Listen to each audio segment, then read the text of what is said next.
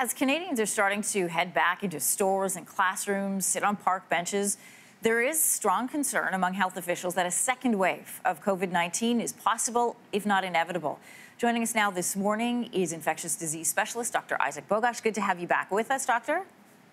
Great to see you. You know, we've heard a lot of talk about prepare for a second wave, and a second wave is inevitable. But what exactly is a second wave? What does that look like? Is it the amount of cases? What does it mean? Yeah, essentially, all a second wave is we know that certainly there's not a lot of immunity in the population towards COVID-19. Whereas we saw case numbers initially rise, now they're coming back down in most of the country if they already haven't done so. And essentially, as people start to mingle again, as people go out and about in their daily life, there's certainly a risk that people can certainly come into contact with each other. They can transmit this infection in community settings. And then we just see a bounce and another rise in the number of cases. So that's all a second wave is just another rise in cases. How big it is and when it will occur is currently unknown. And a lot of that just depends on us and how prepared we are for this. If we do see a second wave begin to develop, what advice should officials follow to try and stop it, to bring those numbers back down? Well, first, I think the most important thing is to, as governments and regions choose to open up the economy, they should start to do it at the appropriate time. You don't want to do it too soon, or else you're just going to see a spike in cases. And then when it is done so, it has to be done so carefully. Do you have access to diagnostic testing? Do you have contact tracing available? So if someone does have a positive diagnostic test, you can rapidly tell them and identify the close contacts.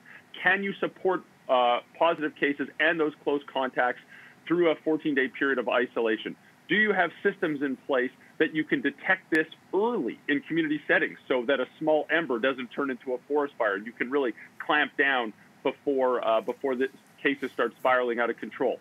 These are the key components to ensuring that if there is a second wave, it'll be detected early and it won't be that large and it won't be that disruptive to the general community. As of June 1st, all provinces and territories will begin to reopen in some way or another, and more than half our national parks will be open for use during the day. So at our current testing capacity, could we stay on top of a second wave?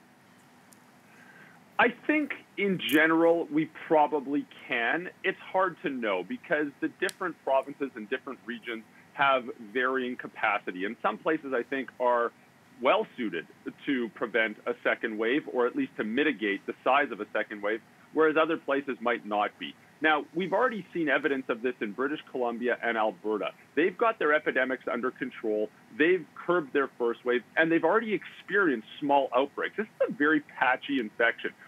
I don't think it should come to anyone's surprise that we're going to see a pocket of infection here, an outbreak there. And British Columbia and Alberta have already experienced this. They've already rapidly identified these.